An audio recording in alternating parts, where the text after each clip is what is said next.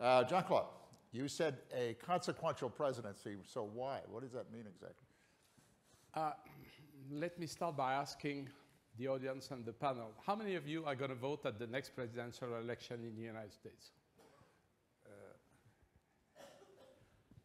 That's the problem, because everybody in this room has an opinion who should be the next president of the United States. Well, there may be some non-Americans in this room, so Trump wouldn't allow them to vote. They've got to have a proper ID card. What I mean by that, everybody has an opinion who should be president of the United States.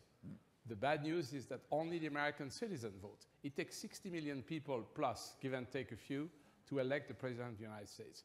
And the people who are going to vote at the next presidential election, as they have in the past at prior election, are not voting on trade unless it affects their own situation.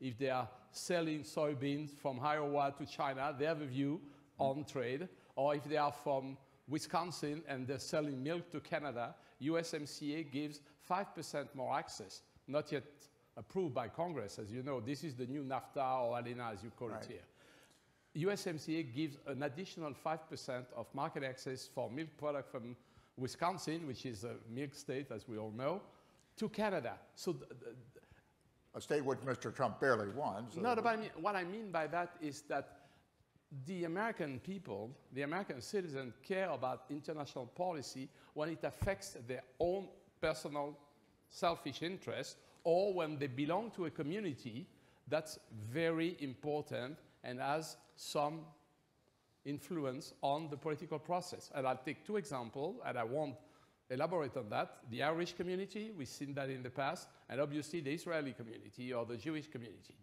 And that's where you see that they have a view and strong view. Now, why consequential? I'm not trying to run away from your question. Well, I will give you a few examples, positive, negatives. You do it the way you want. I will tell you my own personal view.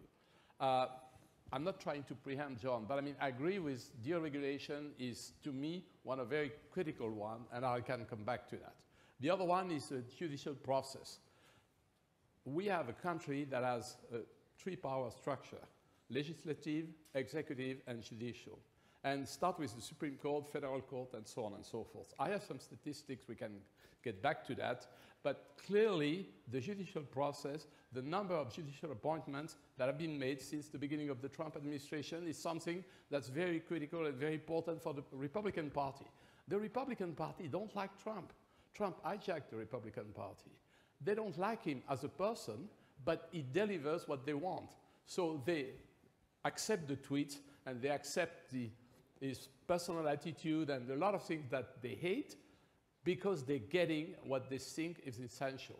And again, deregulation, because it's good for business, particularly for small and medium-sized enterprise. Judicial process. Now they're also getting a more, and I know we're going to talk about Turkey and Kurds and so on, but there is less and less, and I think this is very much a bipartisan effort. We've talked about it the last few days. There is less engagement, less not the prior panel, but the one before who talks about the Middle East, said there's less engagement in the US. This is not something that's, the Republicans are more interventionist traditionally than the Democrat. But now traditionally, Trump, but you know, Trump is not a Republican. Trump was a registered Democrat most of his life. When he was not registered Democrat, he was an independent. And you know that at the 2016 primary election in New York, his children couldn't vote because this is what you call a closed primary. They couldn't vote because they were not registered Republicans 6 months before the election. So, this is the reality. He hijacked the Republican Party. He does not represent the Republican Party, but the Republican Party gets something out of him, and they accept the rest because, on balance, they feel that they get what's important. But from your standpoint, you would think that Trump is a game changer when you compare him to Obama. That his time in office already has accomplished. Not everything, but in certain aspects, yes. Definitely, you know, in foreign policy, Obama at the surge in Afghanistan and so on and so forth. Trump said that he was against Iraq war in 2003. That's not true. But he campaigned in saying, I'm against foreign engagement. I'm not for regime change. And look, and you know, he appointed Bolton, But everybody knew that it was a mistake and he would fire Bolton at some point. That's exactly what happened. Yeah. And what he's doing now in northern Syria is something that's very disturbing for many people from a moral and ethical standpoint, but this is consistent with the view that a lot of Americans, Democrats and Republicans, feel that this is not the role of the United States to settle every international conflict on the other side of the world.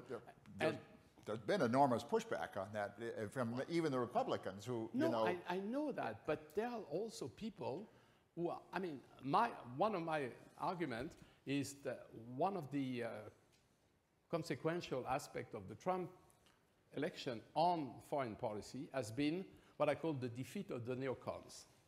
The neocons have lost, and that was not obvious. And I think it's a positive thing. And I can continue on that. I'm sure you can. Joseph.